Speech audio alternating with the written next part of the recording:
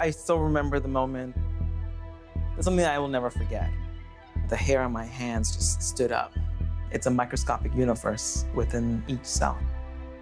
This is an unprecedented view of the cellular world, where we can actually see immune cells scooping up sugars in the ear of a zebrafish in real time.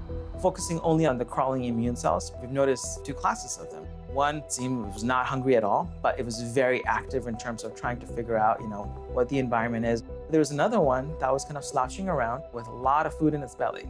We can actually conceptualize and visualize and analyze the contents of each of these cellular compartments in this crawling immune cell as it's kind of, scooping up its environment. I mean, that is a level of details no one's seen before. We're living in a new era of cell biology, where microscopy advancements are giving biologists the opportunity to reveal the hidden patterns of cells. What we expect to learn from here on out will transform our understanding of human health and rewrite the textbooks on the fundamental unit of life. For centuries, microscopes have illuminated previously invisible worlds. We've learned how cells divide and even discovered the existence of bacteria and microorganisms. These historical breakthroughs are often found in your typical high school textbook. I fell in love with the cell and wanting to understand the cell when I saw textbook images. And I learned as I started studying the cell that those are vast simplifications of what those structures actually do and what's inside the cell. They don't allow us to embrace the messiness and complexity in the cell. At research organizations like the Allen Institute for Cell Science, biologists are taking a more integrated view to better understand this complexity. So we at the Institute are trying to think of all the structures of the cells in a holistic manner. If we don't understand which parts of the cell interact with which other ones, we won't ever be able to understand the true mode of action of a drug, or perhaps where the side effects come from. It's that integrated knowledge of how when you pull here, you move there, that allows us to understand the cell or the tissue or the organism properly. And if you don't do that, you're going to miss really important things. In order to see the patterns that are actually happening in the cell in space and time, we have to be able to image the cell well in space and time. New microscopy is what's allowing us to image the cell in 3 dimensions in their native context without killing and hurting the cells, which is absolutely needed for us to just study the cell as it is. But seeing biological processes inside living samples without harming them is easier said than done. One of the ways scientists image these dynamics is with fluorescence microscopy. However, harsh light from this technique can cause phototoxicity, meaning the cell can get sick during the imaging session. Lattice light sheet microscopy was invented a few years ago to correct for that challenge. So that's a non-diffracting beam, meaning that as the beam is traversing through the sample, it's not converging or diverging. We put several of these at very specific positions such that you interfere, every beam with itself and then create a very thin sheet of light. This fine sheet of light repeatedly sweeps over a sample in order to avoid the damage that's typically associated with other microscopy techniques.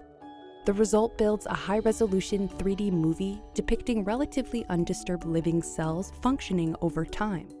But tissues and other biological structures surrounding cells tend to scramble the light from the microscope, resulting in blurriness.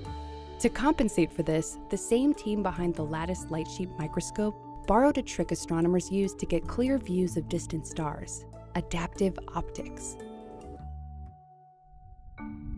Just like how astronomers use lasers as guide stars to course-correct blurriness in telescopes, the process for looking at the infinitesimally small world of cells through thick tissues and in living samples works in the same way.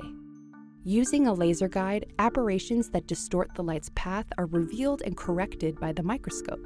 There's several examples where we've worked with some of the biologists and showed them a few of our samples. Their reactions have typically been, even though I've been studying this for like a decade, it's as if I'm looking at this for the first time. And that is always inspiring. Even just talking about this is giving me goosebumps.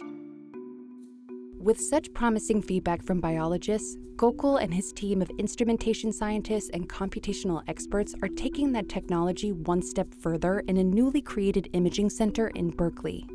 This is unlike any microscope you may have seen in high school. Its purpose is to shed light on molecular mechanisms that are either poorly understood or not understood at all. Mosaic is a Swiss Army knife microscope, as we have called it during development. And the reason we've called it Swiss Army knife is because when we're trying to miniaturize the adaptive optics with lattice light sheet, we realized that all of the components that go into building that microscope can be repurposed to build a completely different microscope.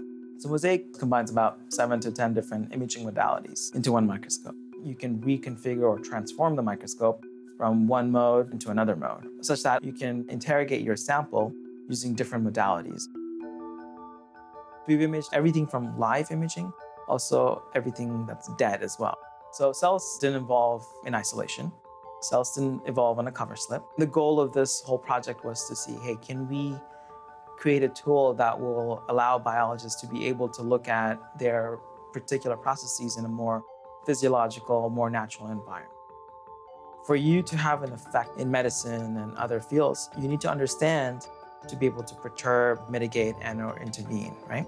And that's basically what this is doing. This instrument is going to be laying the groundwork in order to help understand how a virus enters the cell. For instance, if you can understand the mechanism by which it's fusing to the plasma membrane and then injecting its contents into the cell, you now have the ability to intervene. The team behind Mosaic has already built one instrument and is in the process of bringing a second one online. The next step will be opening up the instrument to biologists. Because the thing is, we can only get so far by ourselves. The goal is to make sure folks that have the ability to have the impact, we want to make sure we break the barriers down, whether it's access to instrument time, whether it's access to computational resources, or working with the computational biologists. With tools like these soon coming online, biologists like Susan are excited about the next decade of cell biology. We basically have a little, alien world that none of us can wrap our minds around. And it's all of these technologies that are allowing us to start to do that more intuitively. Imagine a world where you could look at a cell and you know what it's doing, what it has done, and what it will do.